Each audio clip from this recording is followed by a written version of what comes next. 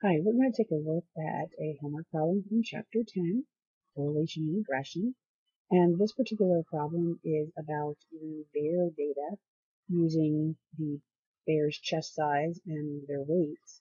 And we use software in this first particular one, and they tell us that the correlation is 0.984.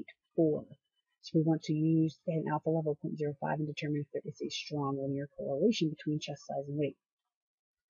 So the first part of this question here, simply we need to open up this data set. We need to look down the proper file, and it says for a sample of 8 bears. So we go down to where n is 8, and we look at the cutoff value. It's 0.707. So a correlation above 0.707 or below negative 0.707 would be considered meaningful, and we have 0.984. So yes, the test statistic falls outside, that critical value. The second part of the question asks us then what proportion of the variation of weight can be explained by the linear relationship between the weight and chest size. And that is found by squaring your correlation. It's called, when you square the correlation, you're finding the percentage of variance that you can explain by manipulating the initial variable.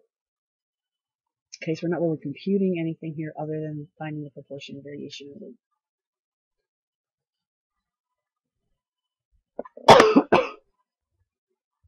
However, if we take a look at a problem like number 3, and we have data sets about budget and gross, and it wants us to compute the correlation. Here we're going to open this in StatCrunch.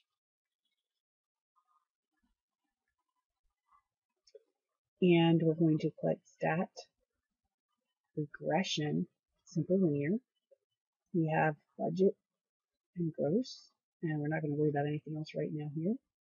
With compute, you notice that you automatically are given an equation, which looks like a y equals mx plus b, and correlation coefficient, as well as the square of the correlation. This is the value that we would use to, again, predict the amount of variability in the gross amount that is directly attributed to the variability in the budget. If you scroll down through this page here, see some other values. If you click continue, you will see a scatter plot with the fitted line.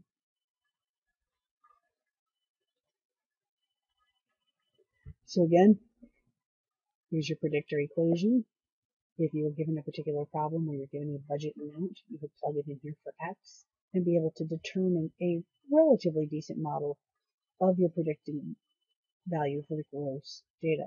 If, and only if, your correlation coefficient is considered to be meaningful by the chart only. If this value is not meaningful according to the chart, then this predictor equation is not effective, and you would use the y average, in this particular case, the gross average, as the best prediction. Keep that in mind because there are some problems where you'll be using that.